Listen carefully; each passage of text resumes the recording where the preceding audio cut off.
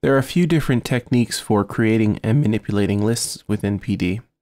I've got a list that consists of the notes of a C major chord, that's 60, 64, and 67, and a D major chord, 62, 66, and 69. I'm unpacking those into a make note, so essentially I'm making a big chord. Now, I can use the ZL object as part of the Zexy library to slice this list in half at a particular index. So I'll type slice and then the index I want to start at. So this is index 1, 2, 3. Or actually I should say 0, 1, 2, and then 3. And so if I type slice 3 and put that between the list and unpack, out of the left inlet will be the first 3 values, and out of the right inlet will be the last 3 values, since there's 6 total. So I'll send the right inlet into unpack, and I get the D major chord. If I send the left inlet, I get C major. So that's a good way to take a list and route it in components. Now, if I change the creation argument to 2, then I'll be sending out the left outlet, the first 2 values, the right outlet, the next 4, or if the list was larger, actually all of the values after that. Let's take a listen. Oh, I need to reinitialize this. Let's try it again. This is the one I want. Okay. And if I spell this backwards, ECILS, then I'm going to count from the end. So it'll take 66 and 69 and spit that out the right outlet, and then the first 4 values, or anything before that, out the left outlet.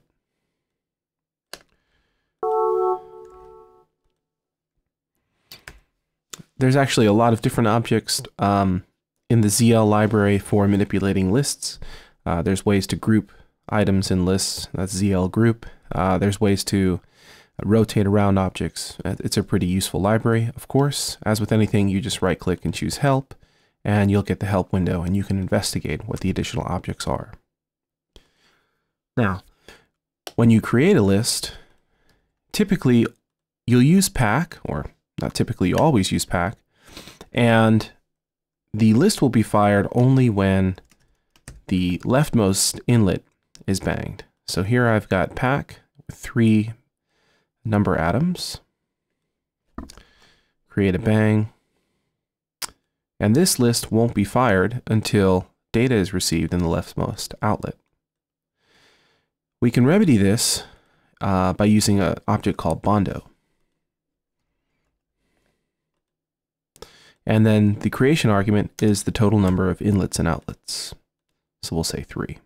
What bondo is going to do is synchronize all of the inlets to the outlets, and it will fire if any of the inlets are received. So we'll use it between pack and the number atoms. So now you see if I change any of the items, then a list is sent. So this is really helpful if you're formatting lists that have, let's say, parameters for X, Y, position, or other means of organizing data into a list, and only one of those parameters changes, but you need for the list to be fired again. And it's also useful with the expression object. For example, if I create expression, let's see, $F1 plus $F2 plus $F3, F3, semicolon, and the next line, $F2 plus $F3. This particular equation is only going to fire if the leftmost inlet is fired.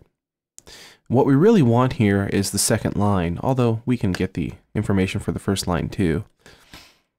And we'll use bondo to synchronize all of the bangs into the expression argument. So when F2 or F3 is received, we'll actually get the equation. We don't have to fire some sort of bang to F1. Bondo will do it for us.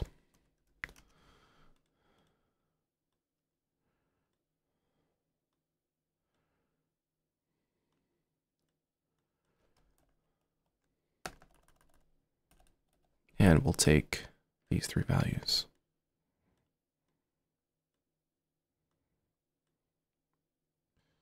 Okay, so if I move the leftmost one, I get the equation, but F2 and F3 haven't been banged yet. But now you see that I'm actually getting the equation for F2 and F3 because Bondo is automatically banging the first outlet. So the ZL objects and Bondo are really helpful for manipulating lists, and as we look at other functions within PD, we'll pop in a few other really useful objects for list manipulation and parsing.